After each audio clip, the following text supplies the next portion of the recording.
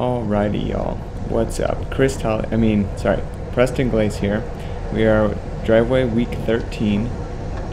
It's a speed loop, nice and fast. Oh, look, there is Phil Guyman. He was in town doing some stuff with Flow Bikes and also raising money for charity No Kid Hungry. So he came out to the driveway series. It was pretty awesome. So I'm going to do exactly what Chris does because it's kind of intriguing at times. So yeah, just cut. I guess this is when, I decided, you know what, it might be time to move up. It's kind of getting strung out. A lot of heavy hitters are towards the front and I don't want to miss out. And oh look, Dan's wheel is available. So I just go right onto Dan's wheel. Thank you, Scott, for just letting me have that. There goes Devin on the tack. On the left, these guys go, and I was like, come on. All right, there we go. Jump. Boom. Just stay on the wheel and get a free ride. I mean, obviously it's a decent bit of power. It's no Tolly Watts, but... And then a little bit later, and there is Auntie Carolyn waving for me, signaling for me to follow her. She launches me across to this move.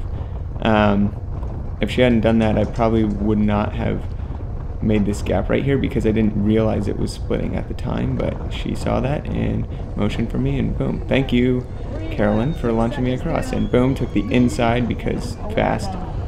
And here goes Phil. It's starting to split up, so, and I was also getting some GoPro footage for some Flow Bike stuff, so I tried to follow him around or have him on my wheel as much as I could.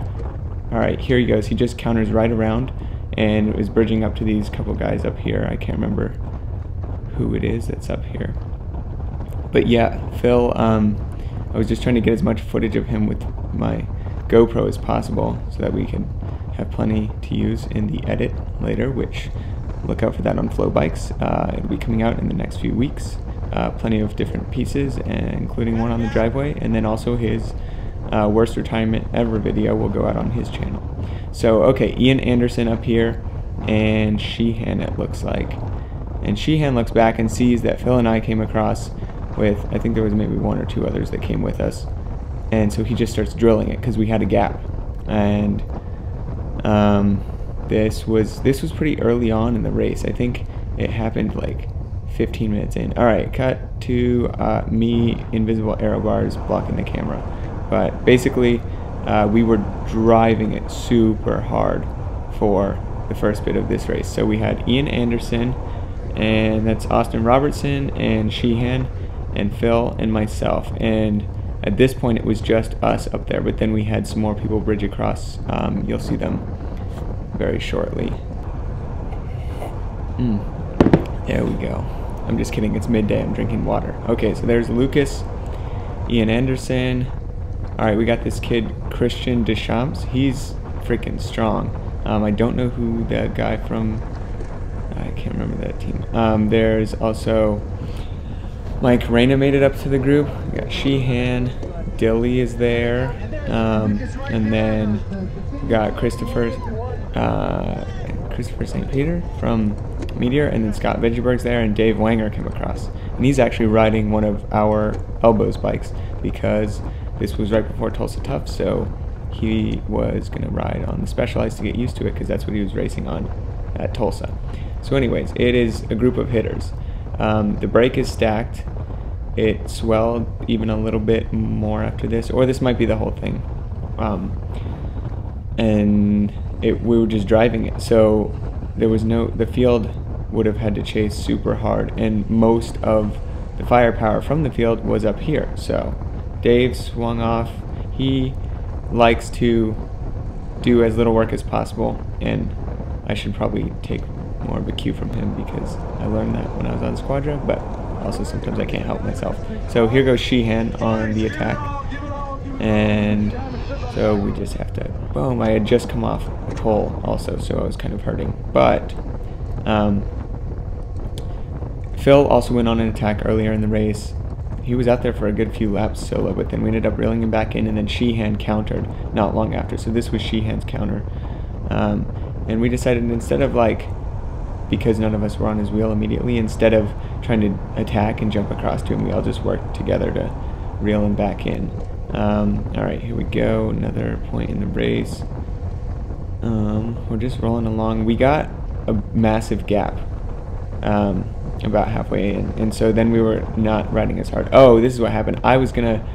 These guys, Ian was looking a little tired. Ian Dilly was looking a little tired, so I was kind of being mean. I sat off the back, waited. He was not going to go, and then I just jumped around, made them both Ians, forced them to jump instead of having a nice smooth jump back on. And then Dave also jumping back on there. But I was feeling good at that point. I was on the limit for the first 30 minutes of the race, but then I started to settle into a good pace.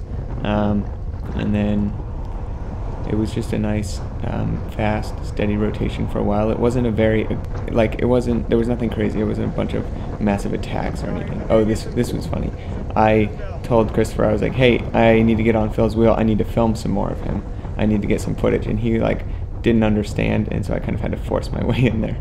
But it was just to get Flow Bikes footage, so, anything to get the clip.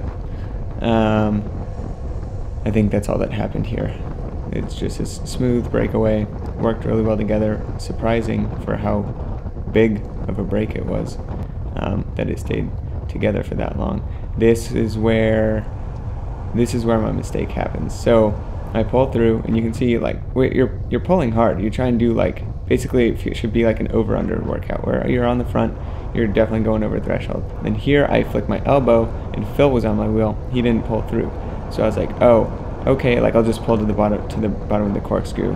It'll make more sense there. So then I pick it back up, coming in here, and then I flick my elbow and I flicked my elbow as I came out of the corner here because I still took the inside line. And then he just, bam, wait for it. Boom, there he goes. He just attacked. And I was I had set up to drop back and then Lucas was the only one to get on it immediately.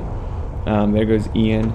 And I was hurting a lot from that I had done a pretty big pull after I basically went double the length of time I was planning on.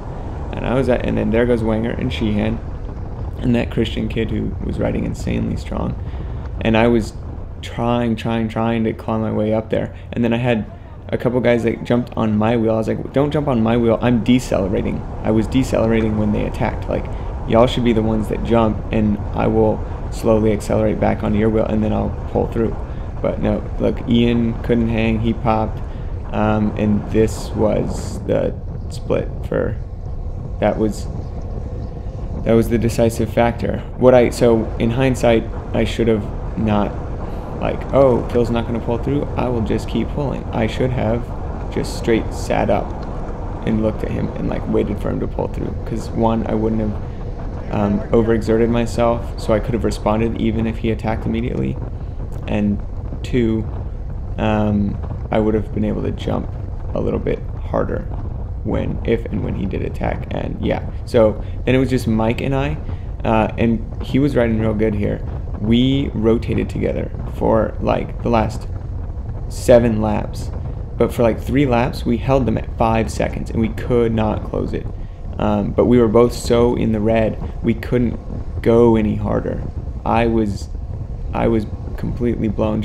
I told him, if they sit up, we will get back to them. So we have to keep driving it as long as possible. But eventually, they our pace just slowed because 2 versus 5 is obviously not going to work. And then they just rode away with it. So that was that. I jumped Mike for the sprint.